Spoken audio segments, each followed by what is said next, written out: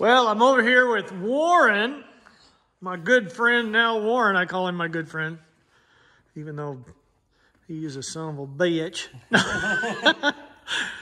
And I brought my compressor over for my 1952 PD4103 bus. And it froze up on us for some reason. And so Warren's going to see if he can spray some of this power lube down in there. Tell us what you're doing, Warren. Well, I'm just going to let it soak. I get a feeling, you said it was left out in the weather, so. Yes, it was. More than likely, the water, it rained or condensation or whatever, got down the. It was out the whole winter. Got down the barrel here. More than likely the rings are rusted, more than likely the rings are rusted to the cylinder wall. So we'll just squirt some of this down there, and I'll let it set tonight and see if we can get it to spin over tomorrow morning. If it don't, then we'll pull the head off and see if we can get it to do it that way. We can always we can take a wrench and put it on the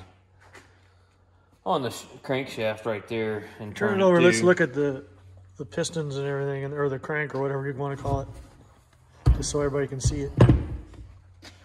Kind of interesting. You can see that. A little baby. We'll get her turned. I don't think. Is that the phone you use to film? No, I got a GoPro. So I need to look at that. I think. No, don't get a GoPro. No. I'm gonna get a DKI camera. Those GoPros are pieces of junk. Oh yeah.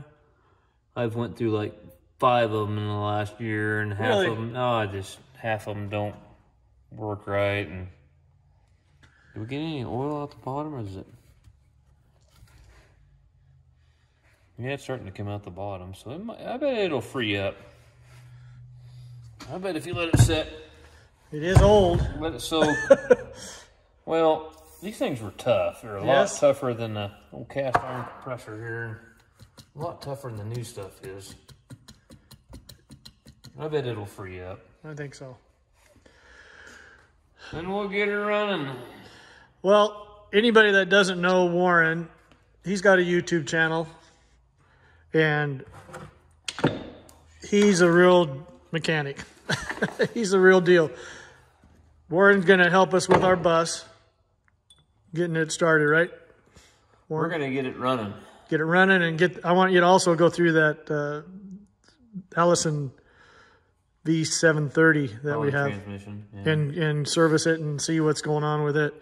I bought it. They said it was good. I don't know. Huh. Paid $2,000 for it.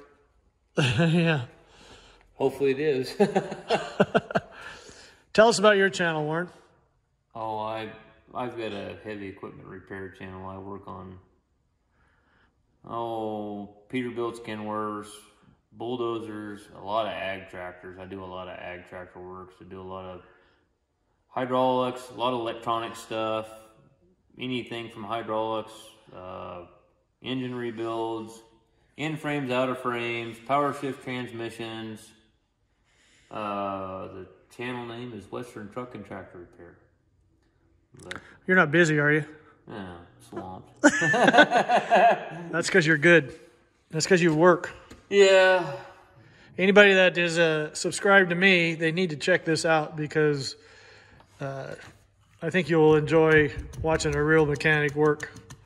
The only thing I worry about is him hurting himself jumping from this little spot to this little spot. And it's slick. And the older I get, the less of that I don't want to do. Well, you're going to have to.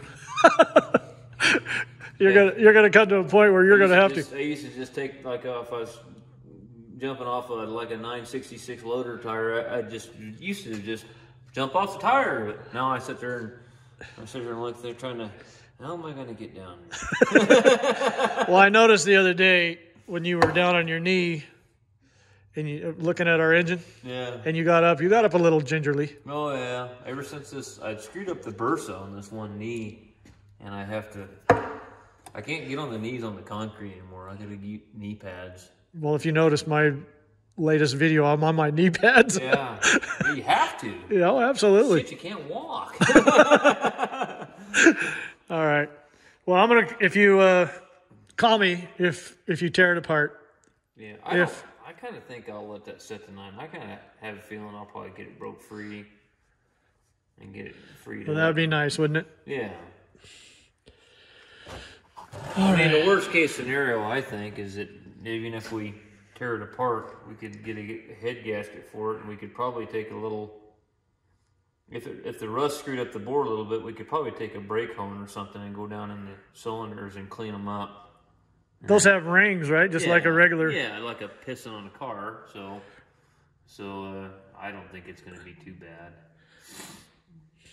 Well, like I said, Warren, if I know you don't work on the buses all that much, like those old buses and the 671s. I know you've worked on them, but these guys on those bus channels, they're so helpful.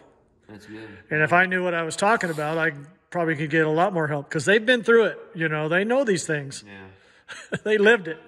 So they can help us if any little, where does this line go? Or Yeah. especially on the bus, you know, I told the old bus guys, I forget the name of their channel, but he said something about the shutters a while back in one of his videos. Yeah.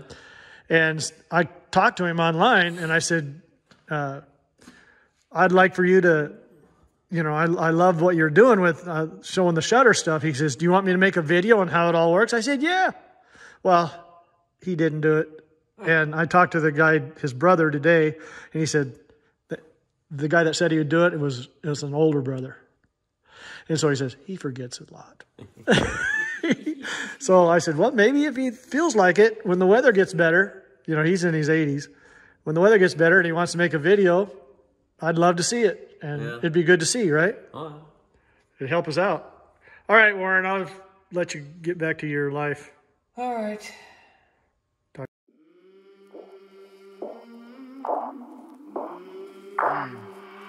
I came from the mud. There's dirt on my hands. Strong like a tree. There's roots where I stand. Oh, I've been running from the law. Hope they won't shoot me down soon.